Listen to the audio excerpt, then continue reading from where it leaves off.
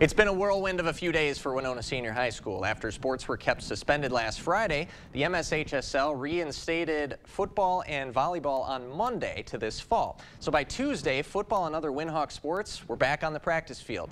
And the Winhawks say there's nothing quite like Friday nights under the lights, and they're excited to get back to work this fall. And there's a lot to be done. They have to replace a senior class that went to state all 4 years that they were in school, from current Wisconsin Badger Aaron Witt to all-time leading rusher Trevor Pomeroy.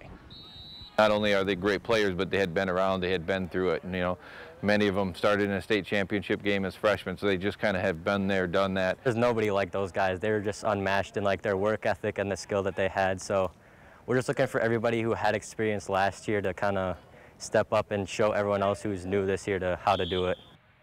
And as exciting as it is, football being reinstated has caused a slight dilemma for a handful of Winhawks. When football was initially pushed to spring, some athletes went out for boys soccer to stay in shape. And while the state does allow dual sport participation, most of them have to now choose one over the other.